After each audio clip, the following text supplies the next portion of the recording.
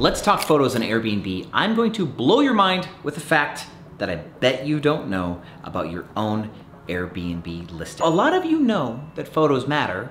A statistic you may not know is that 6 out of every 10 travelers on Airbnb, the very first thing that they do when they click on your listing is that they just whip through your photos, and they're looking at your photos to decide if they want to stay at your place. They're not even reading your copyright. They're not reading the text and the bullet points and all the cool things you're saying about the place. So your photos matter more than the listing description, and a lot of times even your reviews are secondary to your photos.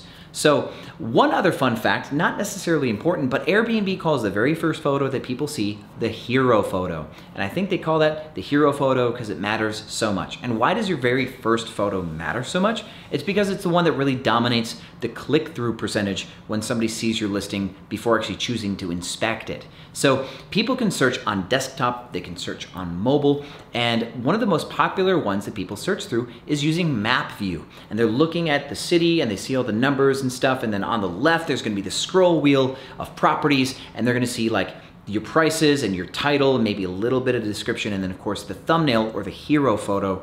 And this is largely what drives people clicking on your listing to then go and choose to stay. A lot of travelers do choose to look on desktop when they travel, and this video is really targeted at maximizing your clickability and your bookability using the desktop. Now, here's the thing that I bet you don't know about your own Airbnb listing. When people click on your listing on desktop, not only does the hero photo pop up, but there's 4 photos to the side that show up as well as kind of like this big overall banner. And then people can scroll through and look at your copywriting, your dates of availability, your prices, your reviews, and all that good stuff. Now, you can control which 5 photos show up in this banner by just changing the order of your photos as they're listed in your property. Now, a lot of you are making this mistake, which is where you've got your thumbnail photo, but then the next photo will be either like kitchen or living room or your bedroom, and then you'll start to do all kitchen photos or all living room photos and go through the house kind of like a home tour, or starting with the bedroom, going through all your bedroom photos and doing like a home tour. A lot of this makes sense because you want it to be congruent, and people are like, oh, okay, cool, I'm walking through the living room to the kitchen in the photos and going through the house. And in a home tour sense, that makes a lot of sense. But you need to change your photos to have the best 5 photos go up at the top. Otherwise, you're really wasting that marketing real estate at the top, right? So, because let's say somebody doesn't flip through your photos and they start to read, right? You want those first 5 photos, which are obviously going to be seen, to be the best overall depiction of your space. So what 5 photos do you need? Well, the hero photo could be one of many different parts of your house. You want just the most compelling, most interesting, most curiosity generating photo that you can think of to be your very first photo in your hero photo, because they're going to see it small. You want something about that small version of that photo to be clickable. Be like, wow, I wonder what's going on with that. Is that a hot tub, or what is painted on the wall there? You want people clicking because they're curious. More clicks equals better SEO performance on Airbnb overall. So just clickbait people with attractive photos that people want to see the full-size version of, right? That's number 1. Now, if that is a photo of like your living room with like the TV and all the cool decor of your space, then you got your living room shot down, right? And living room is one of the 5 photos that you should have. Now, you should have at least 1 master bedroom photo in the list of the 5, and that should be a king-size bed, right? You should have a really cool bedroom shot. Now, you should have a kitchen photo with the pots and pans on the stove, staged, ready to cook. You want a really cool, this is an Airbnb ready to use the kitchen shot. That is a 3rd photo that you want to have.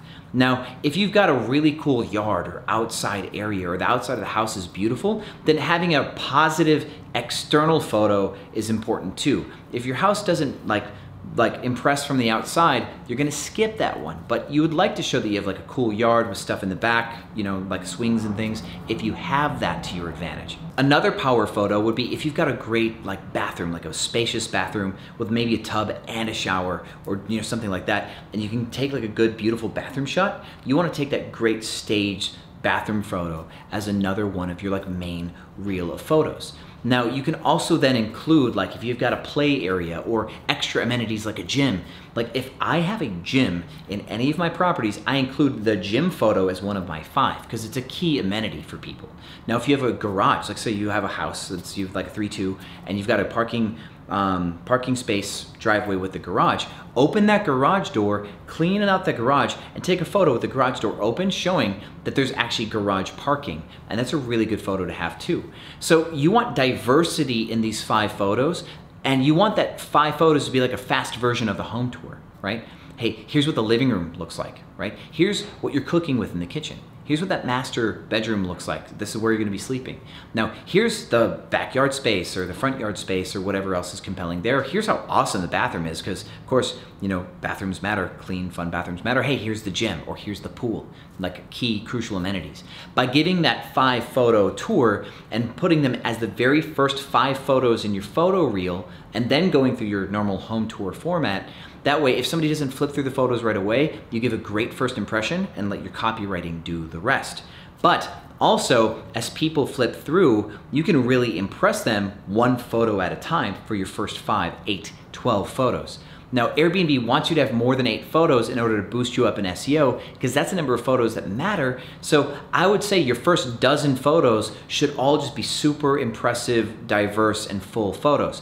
Do not take redundant photos of slightly different angles or slightly closer. Do not take photos directly pointed at the couch. Let me take a photo of this couch here. You want to have well-composed, like level across the room shots. You know, watch my other videos on how to take like Airbnb photos. You want to do that. And you want to make sure that you don't have any photos that are just basically duplicates, essentially at a slightly different angle, or stuff that unsells your property. So if you've got a washer and dryer room, but it's kind of like disheveled looking, that photo may not belong in there. Like, you maybe want to show that you have a washer and dryer somehow without taking a photo that kind of looks messy or like, you know, disheveled. For example, if you have an unfinished basement, like, do not show a photo of the unfinished basement if it's kind of like grungy looking and it takes away from the magic of your house. There are some photos that are better left unset because they can unsell people from your space. Now, if you have more questions about photos, put them in the comments, right? I don't want to keep you guys forever. Thank you for your time. And as always, I will see you on the other side.